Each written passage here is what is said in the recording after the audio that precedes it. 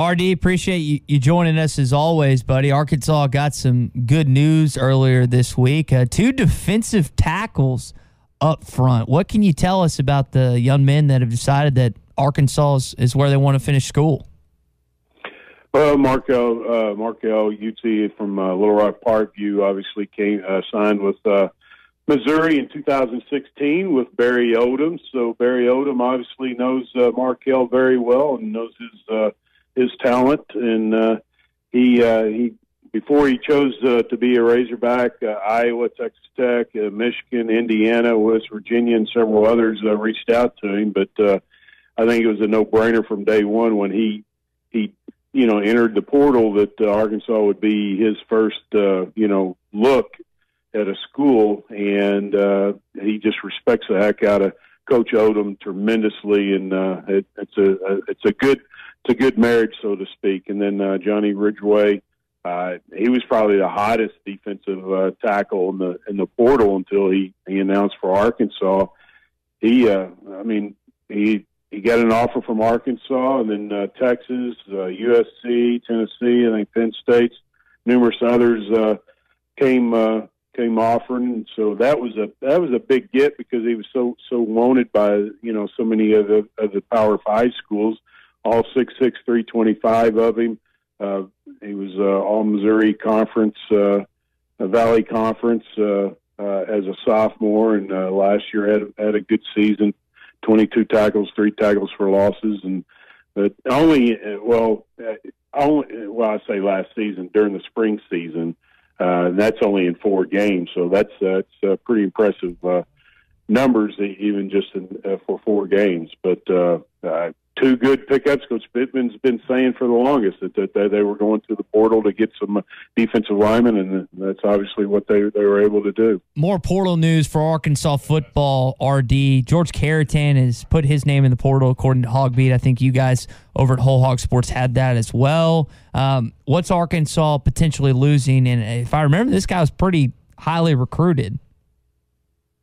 Yeah, well, I mean, obviously he's transferring for a reason. And if he was the guy, he wouldn't be transferring. So obviously Arkansas is still in good shape there. So I mean his credentials were pretty good, but evidently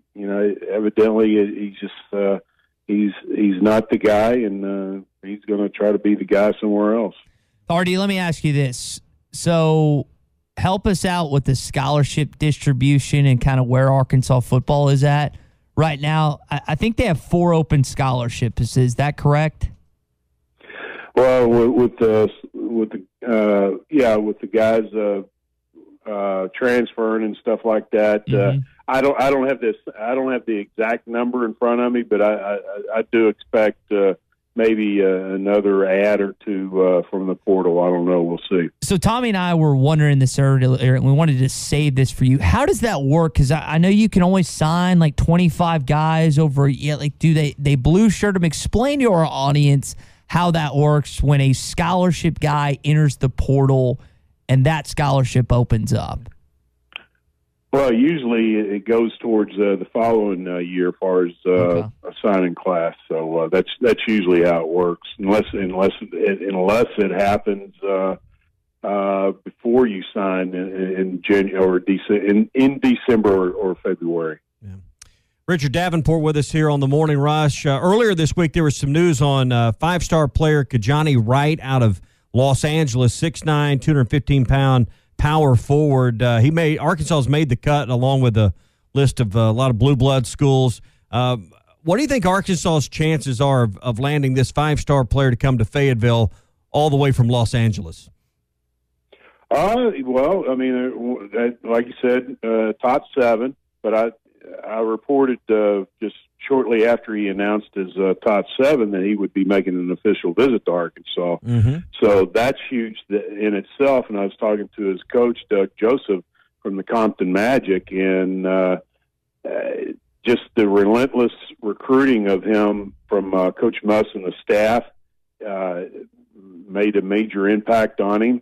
And just the style of play is very attractive. And then there's some mutual friendships that that they know that know Coach Musselman. Pete Davis, who played for Coach Musselman's dad, is very well known to the Compton Magic, and and matter of fact, I was communicating with him, and he was just raving about Kajani. But there's some people that know Coach Muss that obviously it can help with Arkansas with Kajani, but and just the constant contact, the style of play, and Coach Muss's reputation is a big part of the reason why he's going to make an official visit to Arkansas. And just reading from your report, if he signed with Arkansas, he'd be the highest recruit to do so since Bobby Portis, who was ranked number 16 in the 2013 class. Here's one other paragraph from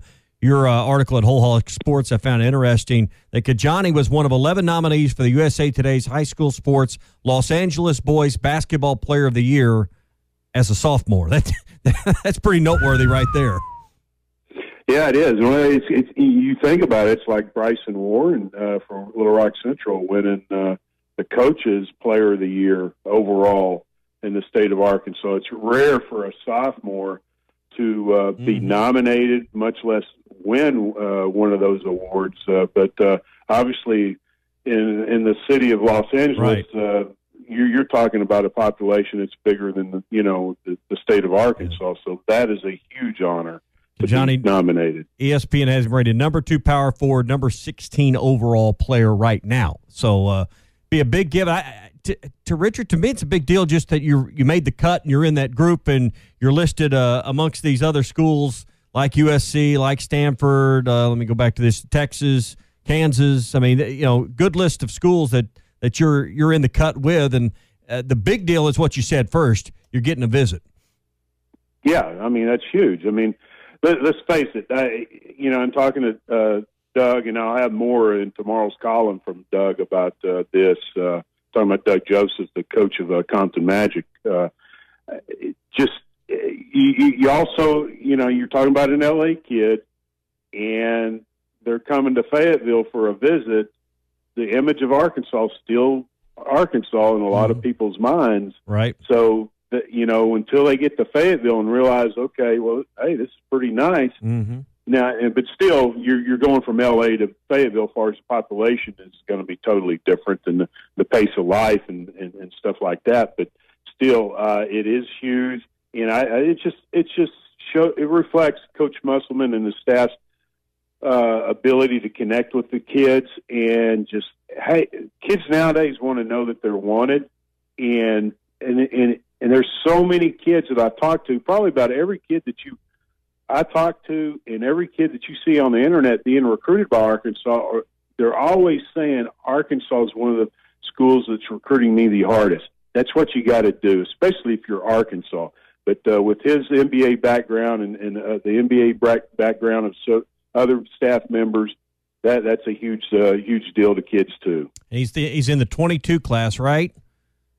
22 class, and yeah, I mean, I don't know how this 22 class is going to pan out. I really don't, because you got a strong 22 class in state, and they're on so many 22 kids out of state. I have no idea how it's going to pan out. As Nolan used to say, that things will work themselves out. But I'm just thinking, you get a player like Kajani Wright, and then everything else that's working.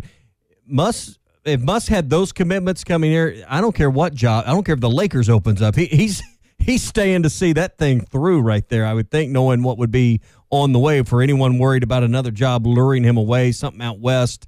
If you see something happen at UCLA, I don't care what. That's the kind of talent that also keeps a coach in place. Oh, there's no doubt. There's no doubt. And I'll just say this. Coach Joseph sent me a picture of Kajani, and it was him flexing, during a workout. And, oh, my gosh, he looked like he looks like he has an NBA body right now. It was very impressive. And, a lot of people listening, and I did initially, 215 pounds. I was talking to Doug was telling me he's about 228, and that fits what I saw in the picture, because he was flexing, and his upper body, everything was very toned. He looked like a man. RD, before we let you go, Does Eric Musselman get an in-state or out-of-state 5-star first? I know Nick Smith is kind of teetering on that line. Or does Sam Pittman get a 5-star offensive line first to commit to the U of A? Which one happens quicker? You always kill me with these questions because I'm not. Or does Ty eat a burrito before noon? Probably. Which happens? I'm getting barbecue, I think. That's Ty with a burrito or something. Yeah, unhealthy before noon. But man, hey, roll the dice or flip a coin. I don't know. I just know that Coach Muss is on a lot of high-profile kids. Kajani's not the only 5-star they're after. But, yeah, I mean, hey, it's doable by either one. I really believe that. So does Roy Williams hanging it up at North Carolina help Arkansas with Nick Smith? Because, I heard there was a good relationship that had been built there.